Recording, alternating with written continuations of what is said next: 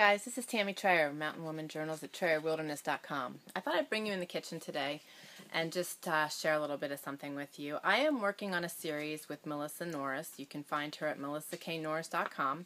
And we're working on a homemade Christmas series. And I just got done making a melt and pour soap video for her. So for those of you that are interested in making your own homemade soaps, that is a way that you can make them. We will also be offering the traditional version of soap making in a future webinar coming in the new year. But I'm making a batch of chili today. We have guests coming. The Mountain Boy is helping a friend, and I'm making the chili right now, and it just made me think of some ways you guys can prepare for the Christmas season. We don't get caught up in the commercial side of things anymore since we are back here in the wild. We do all handcrafted things for one another and for our friends. And here are just some examples of the things that the Mountain Man has made. These are some of the wooden spoons that he's made for our kitchen, and they're just, I love those kind of gifts. They're awesome. And like I said, I just got done doing the soap, and we do a lot of canning, as you know, and here is a jar of the chili sauce that we made this season. And you know, you can give your canned goods. You can also give the gift of a meal to friends and family that are in need. You know, there's many ways that you can gift, and it doesn't have to be the holidays, and it can certainly be just because and to help out. So consider, you know, what you are capable of, what the varying things are that you are good at, and, you know, sharing the gift of a meal to a family in need, and just being gracious to those around you is, you know, a really important thing. That's what we're supposed to be doing, and I just wanted to share that. Okay, and I wanted to share this with you. One of my good friends, Dee, thank you, Dee, gifted me with an aloe vera plant today. That's something I actually didn't have, just didn't get that far. And in my video on the soap making, there is some lavender oatmeal soap, goat's milk soap. And during the video, I showed my plant that is absolutely going wild. Notice the heart-shaped leaves, but I mean, it's just going off the counter and up and over and everywhere else. And it inspired me to mention that giving the gift of one of your houseplants is a really nice thing, because you can actually take that snipping off of there, put it in a ball jar with water in it, and let the roots form, and then replant it and gift it. And I just am always thankful for, you know, any gift, but a gift with thought is always really touching, and a homemade gift is even more incredible. So, you know, consider your options this year and join myself and Melissa. You can find a link on my website at TrayerWilderness.com, and you can subscribe to our homemade Christmas series. I'm really thankful to be a part of it, because it's something that we really focus on. We don't get caught up in the commercial side of Christmas. We are,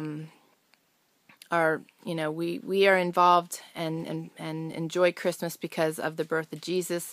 And we share gifts with one another just because we enjoy making something, and it's a nice time to share it. But you know, consider your options this year, and as things are going, you know, the country's not in a good state, finances aren't good for many, but you've got talents, and you can always learn how to do something new. So join us, because there's many new things being shared and ways that you can gift your family and friends.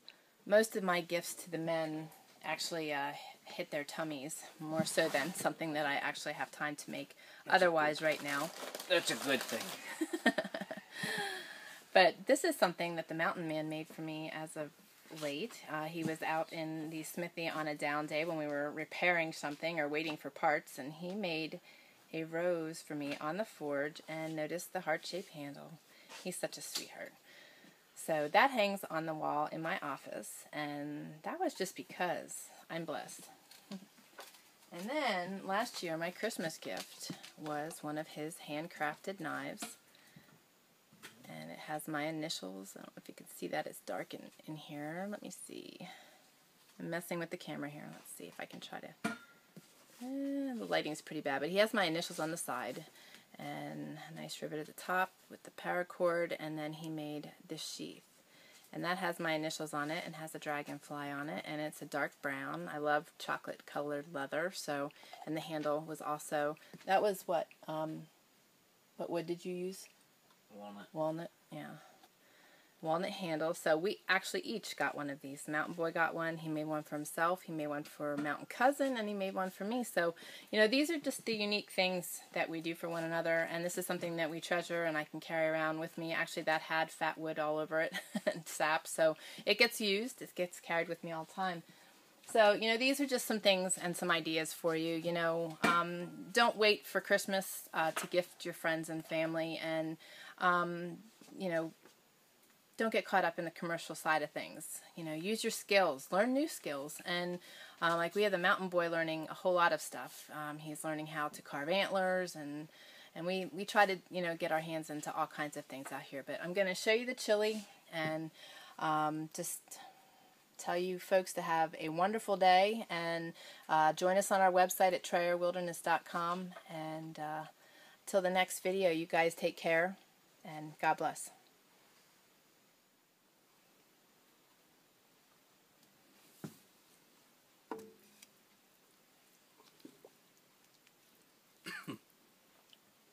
If only they could smell it.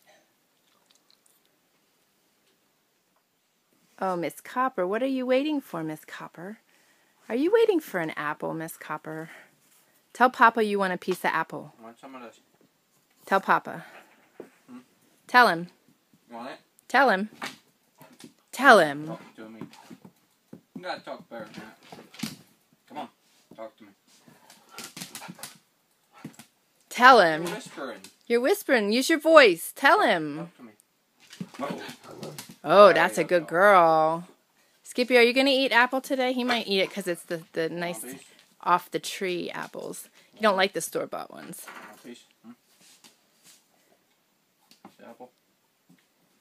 Mrs., do you want another piece? Tell him better than that. You're not talking too well. Talk to me. Tell him. There you go. All that for a piece of apple. Right. Mrs., look here. Mrs. Hey, you came too close. Now they can't see your pretty face.